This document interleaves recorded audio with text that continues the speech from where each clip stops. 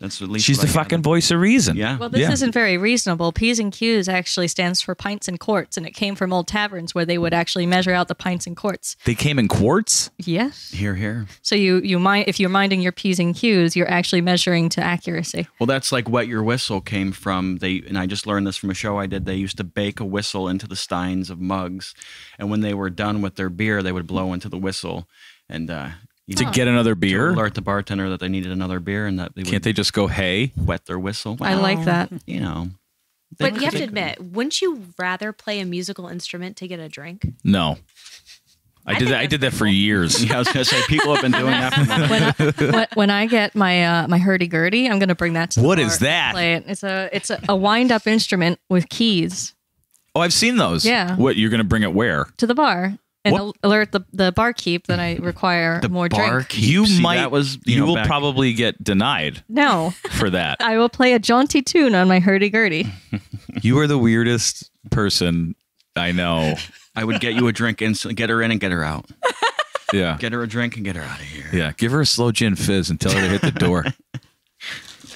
Hit the pavement, Hurdy.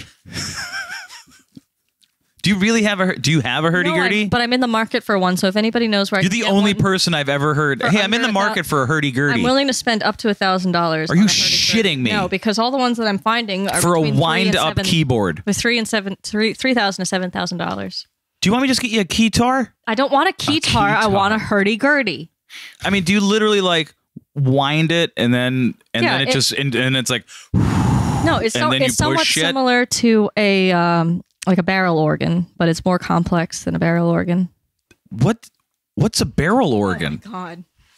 Come on. Is that like a Okay. Do you know the dancing monkeys that they used to have? I thought that's just a guy just spins the thing. Like the organ grinder? Yeah. And it's like, and it plays like pre-tabbed music or something, doesn't it? But the hurdy-gurdy has keys, so you can wind it up and play it.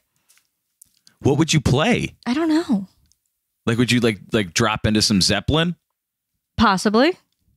Like, no. Give it a try. But what does the hurdy-gurdy sound like? Does it sound like a dying goose or something? No, I could pull up like. It's like ha ha ha ha ha.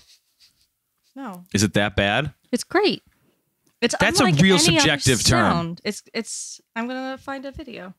No, let's just start the podcast, so I don't have to worry about hurdy-gurdies. If you could find something to sample, and you could open the podcast with a hurdy-gurdy. Yeah, because I'm interested to. You don't want that. You're gonna walk into a bar with that thing. Yeah. It's like a church organ and a sitar and a. It's like a sitar meets a Japanese guitar meets a. It sounds like My First Sony, but worse, and it's a real instrument. Well, you guys know Steve Warner? Yeah, handpan. What is a handpan? Yeah, because I had seen him playing it at some function. I went up to him. He must be the only person. There's a couple. Rogue Chimp has one too. Oh yeah, yeah, they play them too. Yeah, it's strange. You don't realize where some of the sounds are coming from until you see somebody playing the instrument. Yeah, he did. What did he do? He did a Game of Thrones thing with it, the theme song. Oh. I wonder, maybe you can do that with the hurdy-gurdy. Maybe I could join Sleepy Time Gorilla Museum and get out of here. Out of the podcast or the city? Both. Wow, just because I criticized your hurdy-gurdy, you're like, no, I gotta go. Gotta go. What? Just mind your cues.